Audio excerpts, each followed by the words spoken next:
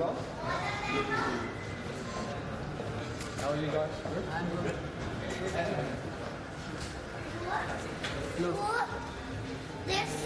What room?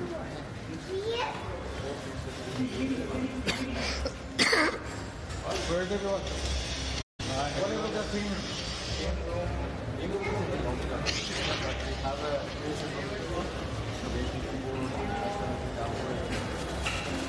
My team there,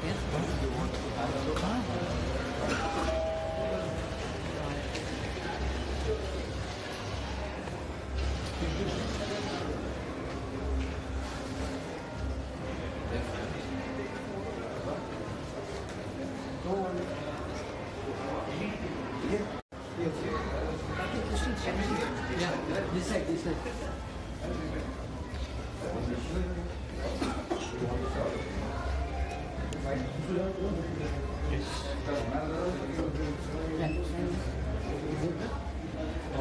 Anvil.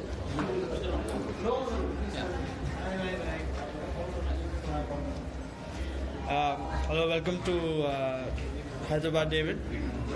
The fans have been very eager to see you. Can you tell us how eager have you been to be back, and how do you feel to be back? Yeah, I'm really excited to be back. Obviously, Hyderabad's my second home. And, I'm extremely excited to get out there and do my best, and hopefully score some runs and put my best foot forward. You've played quite a few T20 leagues in the past few months. How has that helped you in? Another game for me. Basically, doing a lot of hard work the last couple of months, and training is starting soon. So I'm well prepared, and I can't wait to get out there. You've been with the Hyderabad team for quite a few years now. What has changed in the? Led very well by Kane, and the guys played terrific, but we just missed at the end. But obviously, we start fresh again this year. Right. Can you tell us which team do you think is a tough opponent for the Sunrisers Hyderabad team? Well, every team has their qualities, so for us it's about doing our best every day. And obviously the defending champions are going to be very challenging. They have a good team. They obviously won last year.